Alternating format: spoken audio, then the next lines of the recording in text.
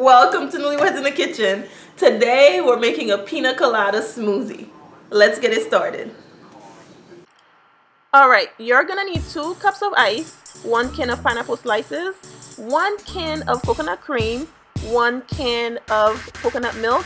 We're gonna use some coconut flakes. Make sure you have some honey. Sugar, we're not using. Go ahead and pour 1 cup of coconut milk in the blender. Add half a cup of coconut cream in the blender. In a separate container, I'm going to drain the juice that the pineapples were in and set it aside. I'm using about half of the pineapples in the can, but you must add all the juices that came from the can. Go ahead and add all the pineapple juice in the blender and 2 cups of ice. And just blend everything together.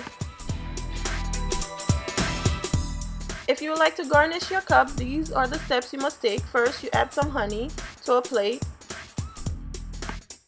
Alright, turn the cup upside down on the honey. Add some coconut flakes in a separate plate, or you can just use the same plate and just turn the cup upside down and just make sure it's all coated. That's it. Enjoy the pina colada.